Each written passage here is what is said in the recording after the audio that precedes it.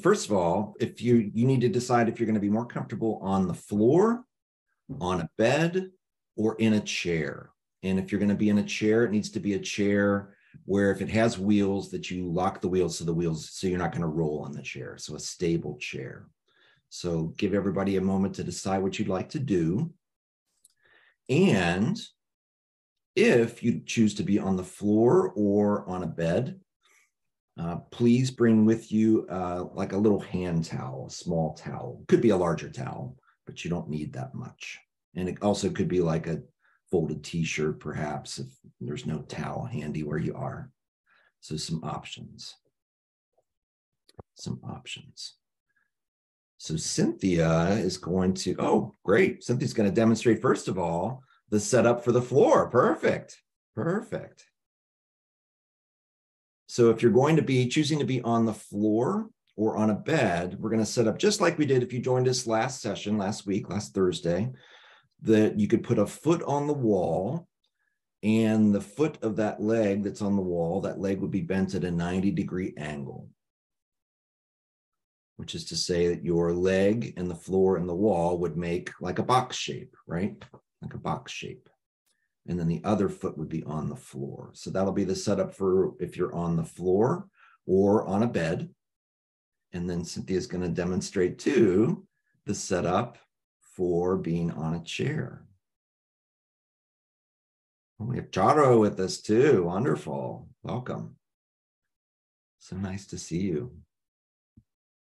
And if you're going to choose to be on a chair, you want to make sure that your chair is not, the wheels are locked, so you're not going to go anywhere, and you can face a wall, have a little bit of space between yourself and the wall, and you're going to want to sit not toward the front edge of the chair, not toward the back edge of the chair, but someplace in the middle of the chair, that your feet still touch the ground. Very important that your whole foot touches the ground. Good. So now, if you're a little confused about any of these instructions, we have Cynthia demonstrating from the chair, and we have Charo demonstrating from the floor with a beautiful angle here. Very nice. So let's all take just a moment and just rest here for a second. So if your foot is on the wall, just place that foot on the floor. And if you're in a chair, maybe decide, it might feel better to kind of wiggle forward on the chair so that you could sit up, or wiggle back in the chair so that your back is against the back of the chair. To take a moment just to notice yourself for a moment. Maybe the most important question in these somatic experiences, right, is just beginning to become aware of how you are in this moment. So perhaps you take a cleansing breath or two and just notice, what's it like to breathe?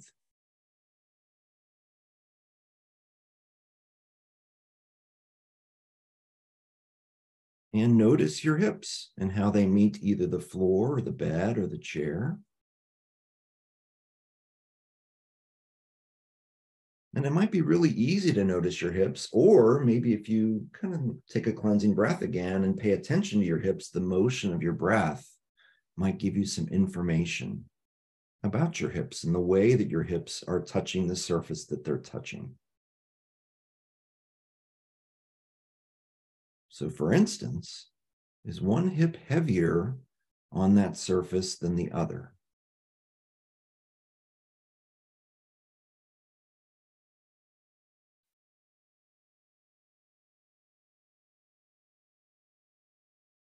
And bring some awareness to your shoulder blades. And if you're on the floor or the bed, your shoulder blades are definitely touching the floor or bed. At least they should be. And if you're on a chair, maybe your shoulder blades are touching the back of the chair. And you might begin to notice again, which shoulder blade feels heavier, is making a deeper impression into the surface that it's touching, that you are touching.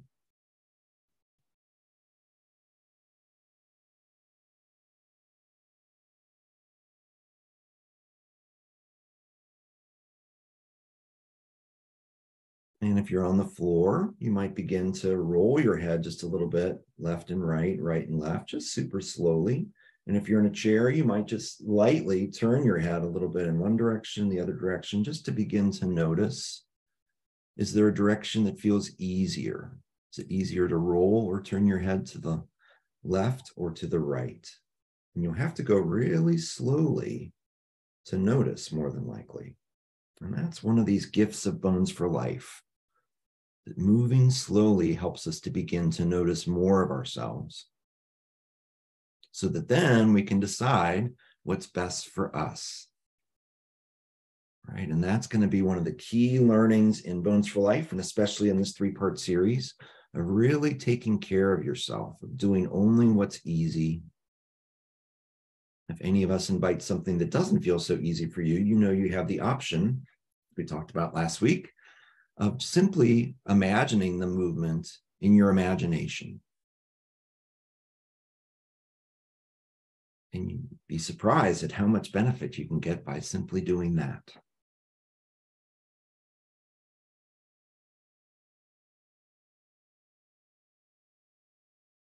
Good. So let's let go of that rolling of your head. Maybe take a cleansing breath or two again.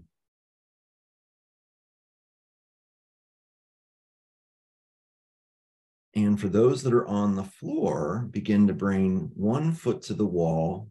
Leave one foot on the floor if you're on the floor or bed.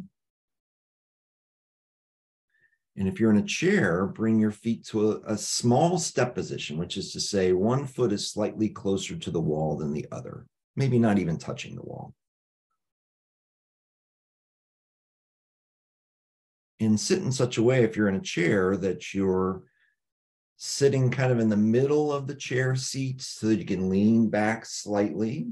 Your upper back is slightly leaning against the chair.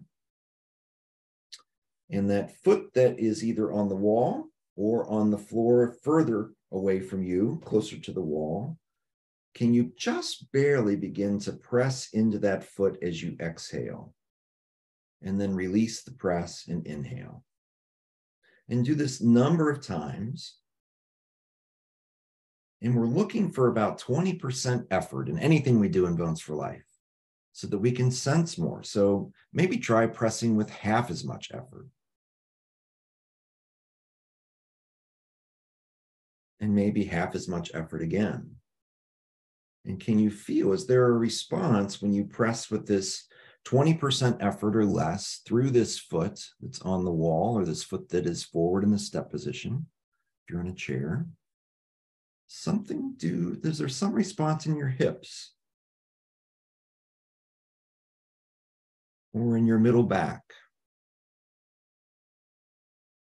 Or in your chin?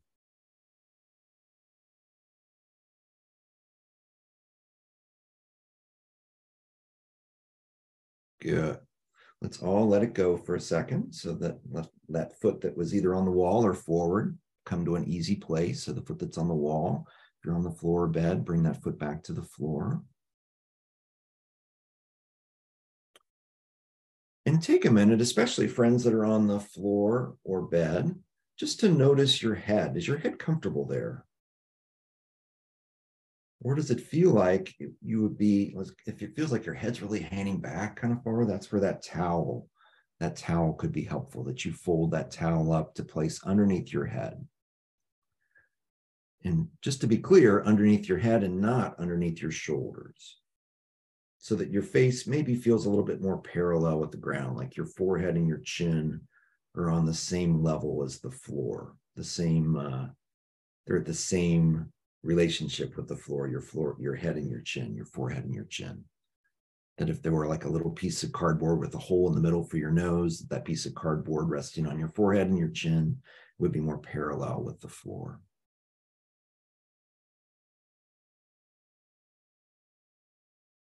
Good. So let's bring that same foot to the wall, or that same foot forward if you're in a chair. And begin to lightly press with that foot as you exhale. You always press and exhale at the same time. Release the press and inhale. And let's start to become curious about how we're using that foot on the wall. Can you kind of feel that the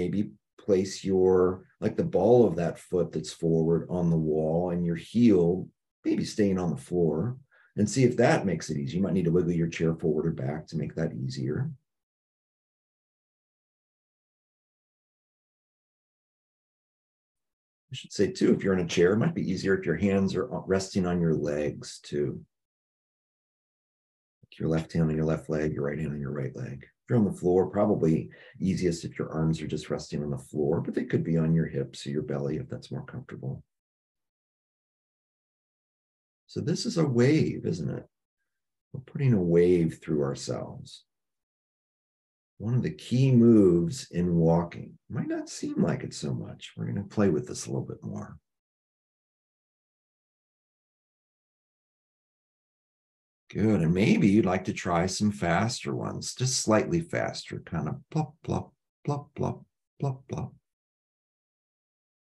Soft and gentle.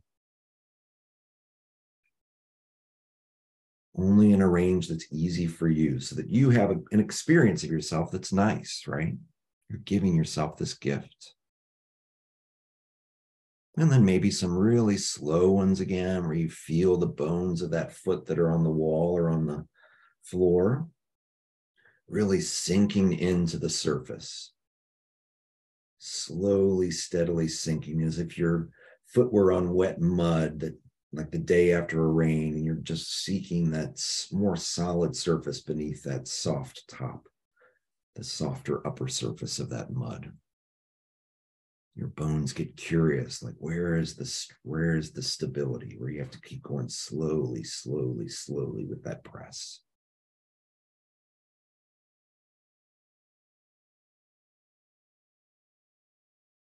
Very nice. Let's all let it go. Take a little pause. Foot that's on the wall, bring it back to the floor, and so both feet are on the floor for all of us. Just take a pause just to notice, is there a change in the way that you are resting here? For instance, what's it like to breathe?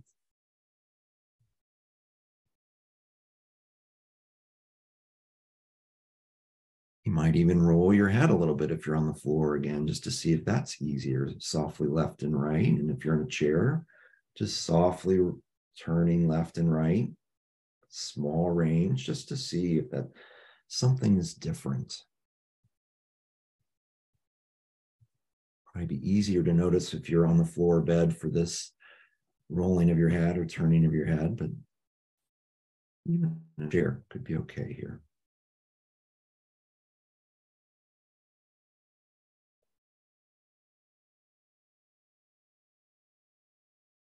Good. And let's let that go for a second and bring that first foot to the wall.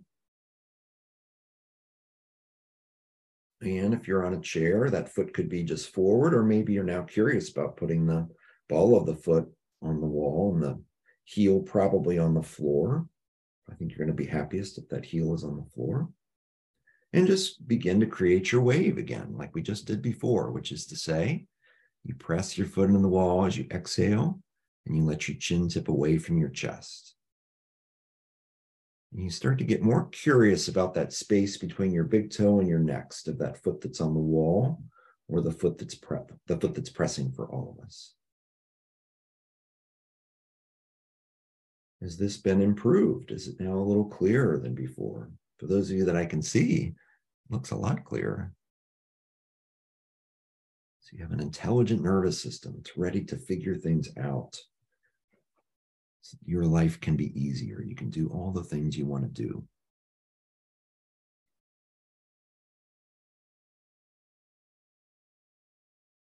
Good. Let's pause right there. Keep that foot where it is. Just let go of the pressing. And what if you just barely begin to, and if your foot is on the, let's see, if you're in a chair, maybe bring both feet back to the floor. Those of us that are on the floor or bed, keep your foot on the wall. So you have one foot on the wall, one foot on the floor. And just begin to lift that foot that was just pressing, just barely from the surface, and then place it back. And then lift the other foot and place it back. And now you're walking, aren't you?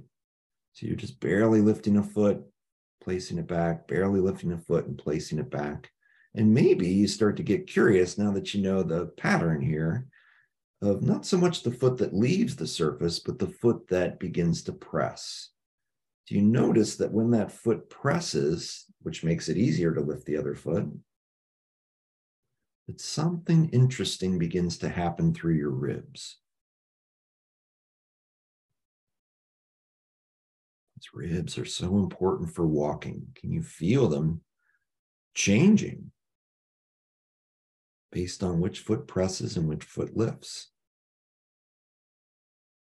So we have one foot on the wall. If those of us that are on the floor, one foot on the wall, one foot on the floor.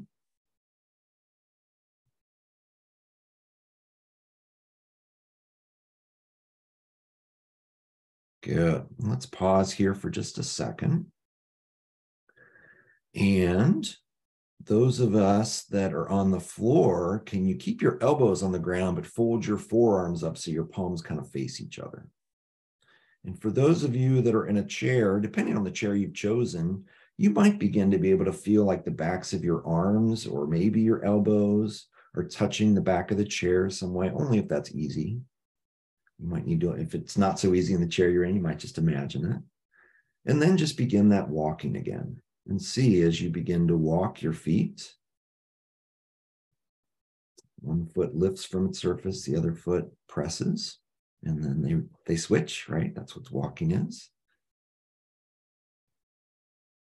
In the touch of your elbows on the ground or on the chair or your backs of your arms, does that give you some information about your ribs moving?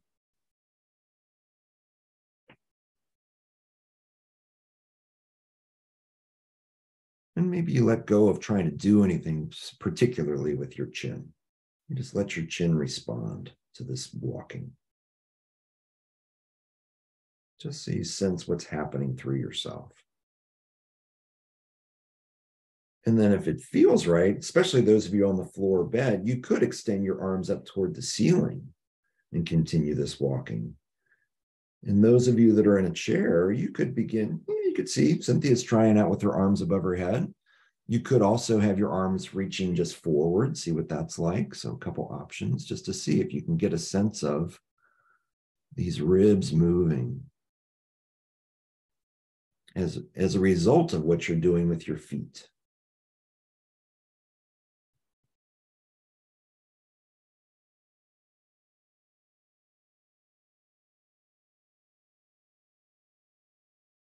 Good. Very nice. Let's all let it go.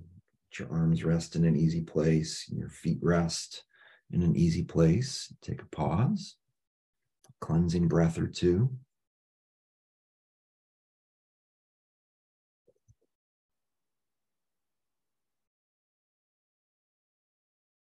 So the purpose of a nervous system is movement. Evolutionary biologists are now telling us, they're guessing anyway, their best guess at the moment is movement, in that movement helps us to do the things we want to do, right? Certainly breathing is movement. We need that to continue, but to be able to move ourselves places in efficient ways, in easy ways that require the least amount of effort, right? So that we can continue doing all the things we want to do.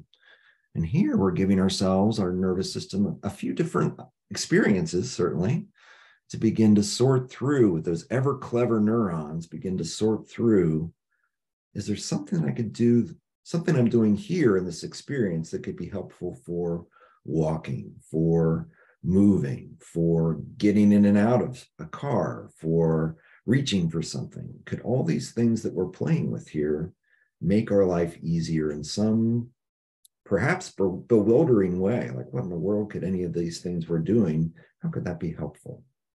We're going to have to find out. So let's place, for those of us on the floor or bed, place the other foot on the wall, the second foot. So you have one foot on the wall, one foot on the floor.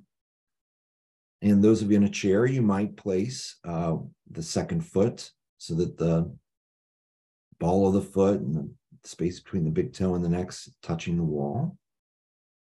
And begin to create your wave again. So you press your foot on the wall as you exhale and you let your chin tip away from your chest.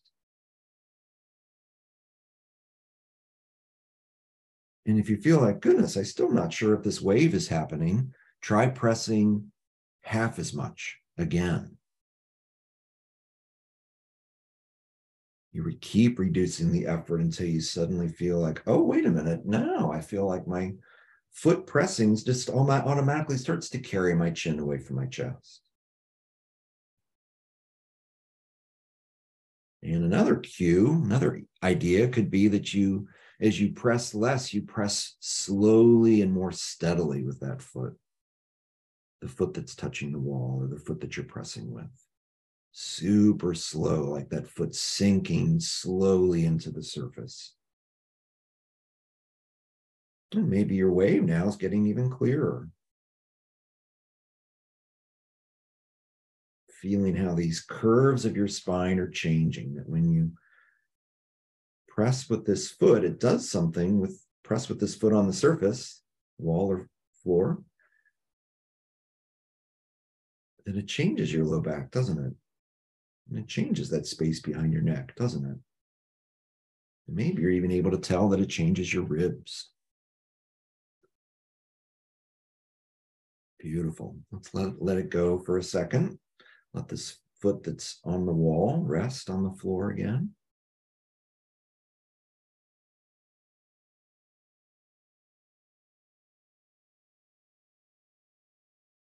And then return that same foot to the surface. So the second foot comes back to the wall.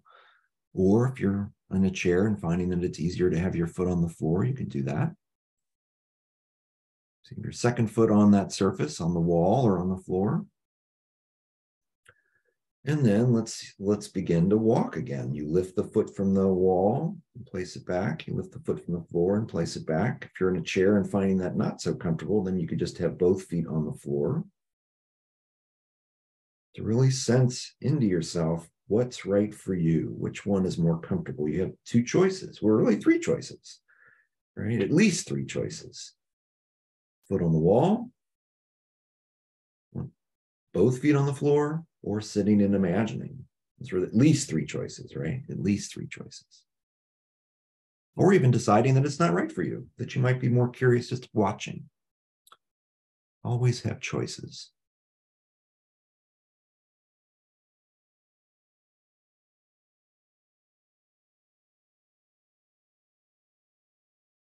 Good. And then let's pause with this walking and begin to, those that are on the floor, keep your elbows on the ground, fold your palms so that they face each other. Your elbows and forearms stay on the ground. Those that are in a chair, maybe you let your arms kind of just slightly move back and at least toward the back of the chair. They may or may not be able to touch.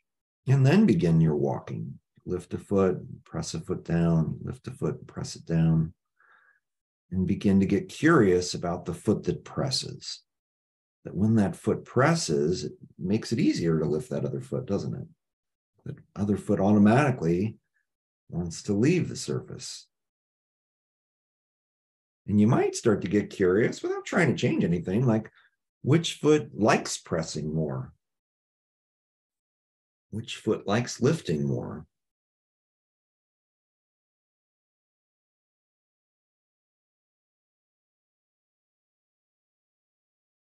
And then you might like to stay here and continue with this, or you might like to extend your arms.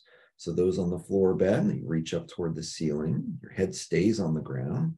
Those that are in a chair, your arms could be overhead, might be lovely, or your arms could be forward, could be lovely, and just simply begin to walk and feel that when one foot presses, what's the response through your ribs? The ribs that are touching the back of the chair or the floor. Or it could be, you might be able to sense what's happening with the ribs as they come into your breastbone, your sternum.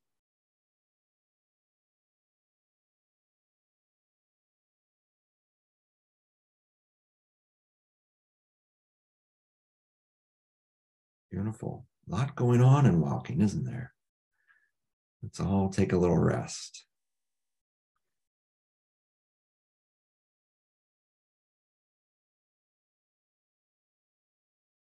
Sense a cleansing breath or two for yourself.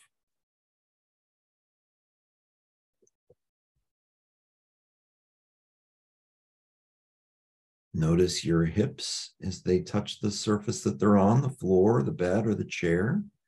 Similar to before or different?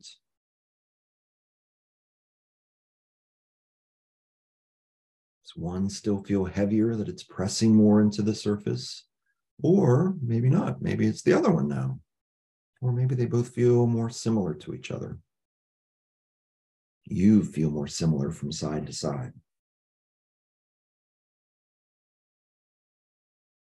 Bring your awareness to your shoulder blades. Similar to before or different?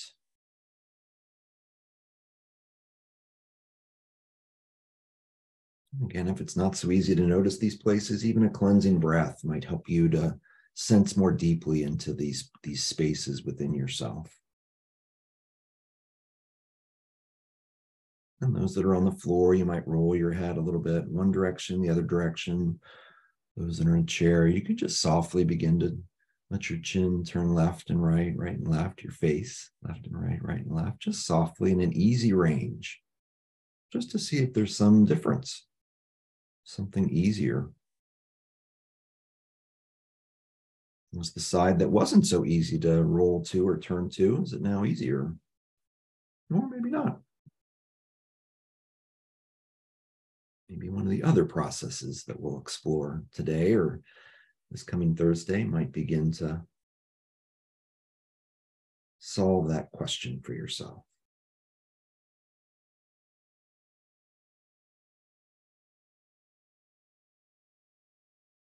Very nice. Let's all let it go for a second. And those that are on the floor, in your own time, can you begin to roll to a side? So you have both feet on the floor and you roll to a side. And then you might need to kind of wiggle away from the wall a little bit to slowly bring yourself up to seated, and take your time in all these places. Those that are in a chair, you might start to kind of walk your hips forward on the chair so that you're a little closer to the front edge of the chair. You might need to also slide your chair away from the wall a little bit, right? So you've got a little room for yourself. And take your time, always take your time to slowly bring yourself to stand. Those that know how to spiral to stand, maybe from Cynthia's video, can spiral to stand. And once you're standing, take your time to arrive there.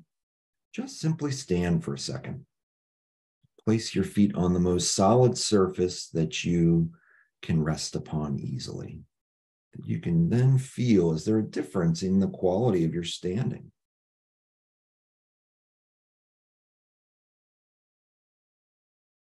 Does your head feel, I don't know, does your head feel any lighter? Or does it feel like you're resting on your feet any differently than before?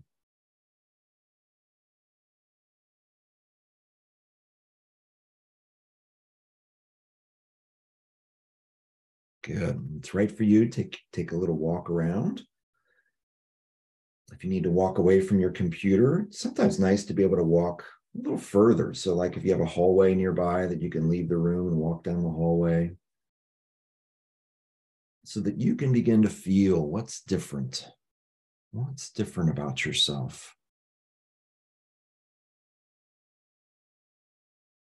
This little process that we explore, that we call WAVE in Bones for Life, did it offer you some new possibilities in your walking? Is something different about your walking, something easier?